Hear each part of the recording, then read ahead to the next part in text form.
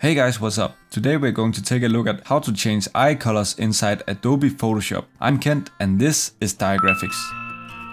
So here we are in Photoshop and I'm using this image by Pouriya Kafaei downloaded from Unsplash. And the first thing we want to do if we want to change the eye colors of this woman is of course to do a selection around the iris, which color we want to change. So let's do this, but first zoom in very close to the eyes. This will make it easy to work with the eyes. So now we need to do the selection for the eyes, and for irises I like to use the elliptical marquee tool right here. And to make sure we don't have any issues with hard edges around the iris, we are going to set a feather at 3 pixels. Now go to the middle of the iris, then click with the mouse button and drag a little bit. After you see a little bit of the selection, and while still holding down the mouse button, hold down the Shift key and the Alt key. This will make sure that the selection is a complete circle and also that it will drag from the middle and out. So now try to fit the selection to the edges of the iris. And here I got lucky, but if it doesn't fit exactly and you want to move the selection, hold down the spacebar as well as the other buttons. When you're holding down the spacebar, you can move the selection around. When it fits, simply release the mouse button.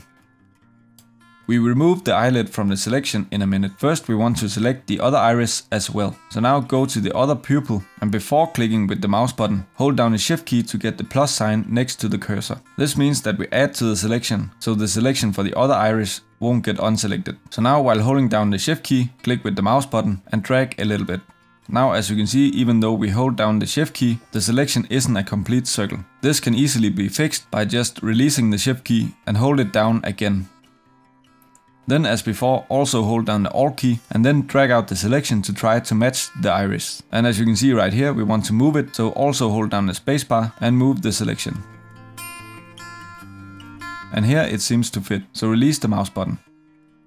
Now we just need to unselect the eyelids. For this I will use the lasso tool. And to make this a quick tutorial, I will just do a rough selection. So go down here, hold down the Alt key to get the minus sign next to the cursor to subtract from the selection. So now simply just carve out the part of the selection that you don't want. Do this in both sides while still holding down the Alt key. When both irises are selected, go down to create an adjustment layer and select Hue and Saturation. Now we have masked out the eyes, so the hue and saturation layer only affects the eyes. We can demonstrate this by moving the hue slider, but we can also see that the eyes right now look very unnatural. And I will show you why if we just disable this hue and saturation layer for a second. As you can see, the model has 2 colors in her eyes, a slight blue-gray color and a brown color. This makes it a little bit harder to make the color changing look natural, which is also why I chose this model to demonstrate this. So let's enable the hue and saturation layer once again.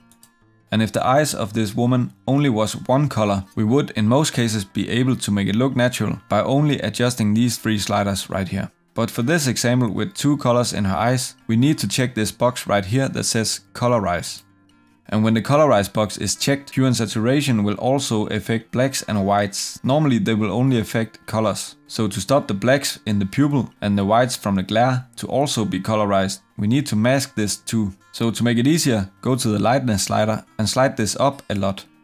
Now it's very easy to see the affected area. And as you also can see, I could have done a better job at unselecting the eyelids. But to unselect the pupils, now simply just go to the brush tool, make sure the brush is at 0% hardness and select the color black, and while having the mask selected, simply paint over the pupils to mask them.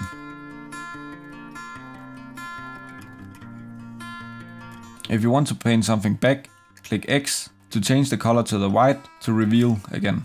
Now do the same thing for the other eye.